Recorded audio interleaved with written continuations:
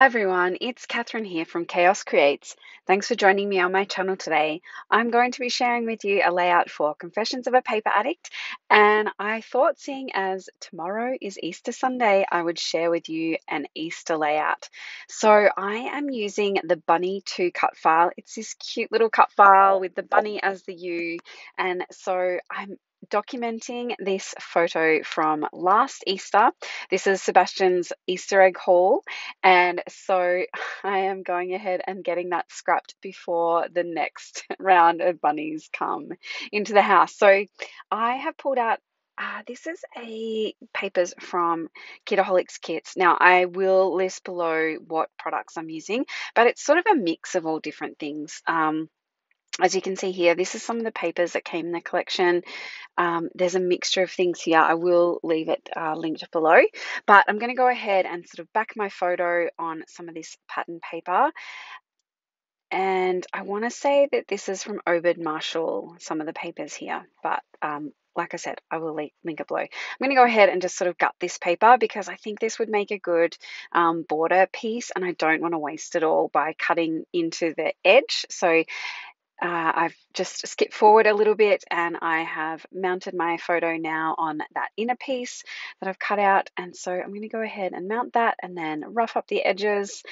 And I will pull in another piece of that pattern paper because I wanted to mix up the colors a little bit and add a little bit more pops of color, because you'll see in a moment the embellishments I'm going to be using.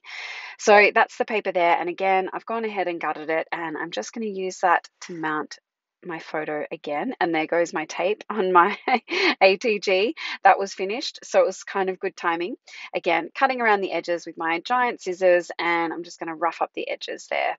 And I like how that adds some good pops of color for when I use some more color in this with my embellishments. So with this, as you can see, skip ahead, and I've picked out a whole bunch of embellishments, and I'm going to go ahead and stick this sort of cut file flat to the paper, and then I'm going to pop up all the other elements within it. I really love this purple. I don't know about you, but for me, when I see Easter layouts, I really like, I just am drawn to a purple color to help document them. So I do have a little bit of struggle here. So you'll see me just kind of shift the cut file around a little bit, and I can't seem to get it sort of centered in the page. It takes me a little bit, and I do get a bit of glue everywhere. I think a better way to do this might be just to lay it flat and just add some dobs of glue while it's laid there, as opposed to trying to lay the whole thing flat again. So there's a little tip for you. Maybe try and yeah, just, lay it flat and then add some dobs of glue around, as opposed to putting glue on the whole entire back and then trying to lay it out. So I'm just using that sort of B to add the centerpieces there. Now I'm going to go ahead and, as I said, bump up all of these letters and that bunny with some foam squares, some foam adhesive squares there. And so there you go. That adds a little bit of dimension. I really love how that's looking. I'm just cleaning up after myself, and I'm going to go ahead and put my photo at the top. I thought that worked best. Again, I'm putting that flat to the page. It has got a little bit of dimension because I've added those pattern paper borders to the background. And I'm pulling out this sort of sticker sheet. I think this is from garden party, either garden party or, oh, I'm not sure which collection. Again, I'll leave it linked below. I haven't got a list of these items written down yet, but I will get them for you. So, and while I'm doing that, so I'm going to fussy cut those, stick them on some white paper and fussy cut them. I don't make you watch all of that either, but there you go. I've gone ahead and yeah, cut all of those out. Then I'm going to use, now these are these tiny little puffy letter stickers from Pink Fresh Studio. I think that's from the Let's Stay Home collection. I've got 2 packets of them, so I can mix and match a little bit with the colors, but I'm trying to get one of the packets used up. So the title of this layout is going to be Easter Bunny Haul, and so I'm just going to stick those down and I'll straighten them up in a moment.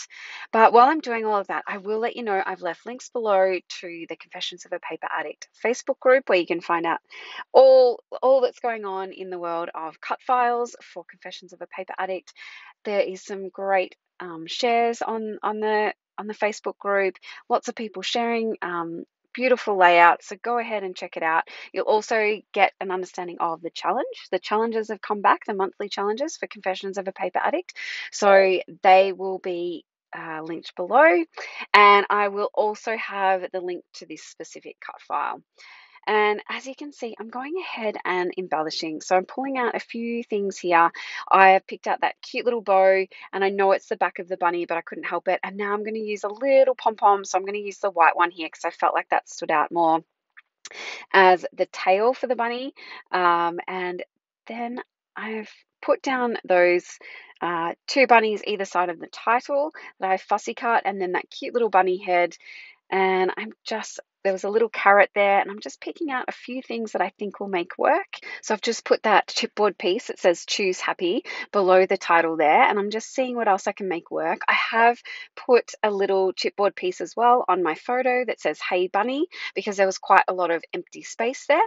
And as you could see, I was tapping my fingers because I wasn't sure what else. I wanted to add something else here, but I really couldn't work out what it was. So I do go ahead and start to stick things down. Even though these pieces do have some sticky on the back, a lot of these are chipboard pieces.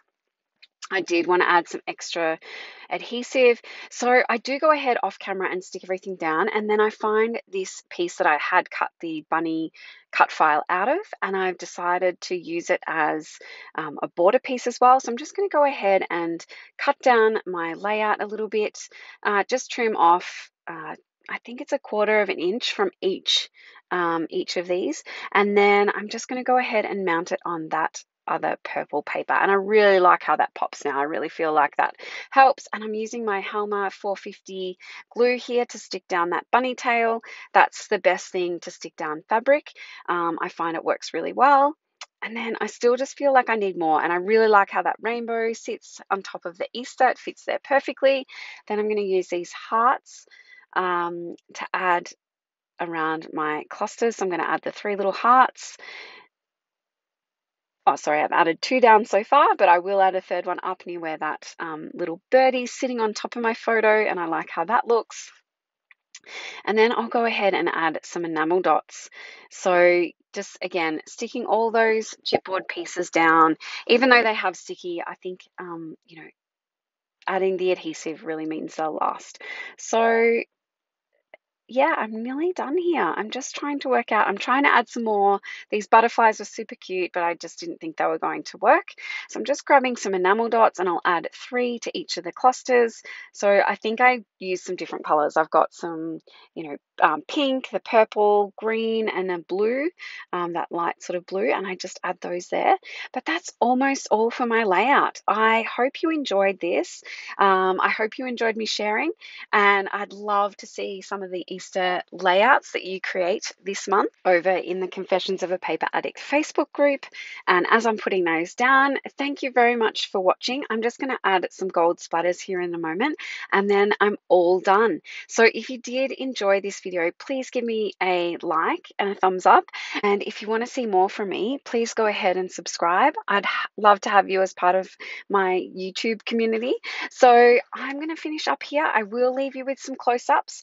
And like I said, I've linked all the products I've used below, as well as links to the Etsy store and the Facebook group. Thanks, everyone. Bye.